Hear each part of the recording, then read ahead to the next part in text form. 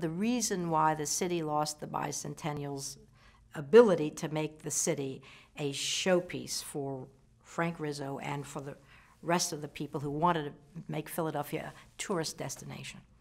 There was a radical movement of sorts that was reputed to be coming to the city of Philadelphia. It was called Rich Off Our Backs. And they announced that they were going to use the Bicentennial celebration in Philadelphia as their opportunity to march on Philadelphia and bring the city to a halt.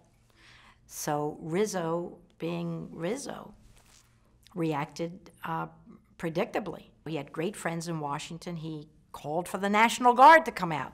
I need troops in Philadelphia because we're going to have lots of tourists to come to Philadelphia, and I need a massive police presence. I need a show of federal troops to keep things in order.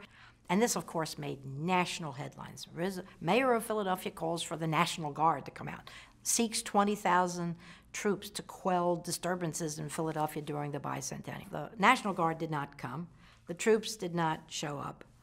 I remember the police in large numbers all along Market Street and Society Hill and East Market Street. So my then fiance and I said, well, let's go out and see. 4th of July, what's happening? It was like Death Valley.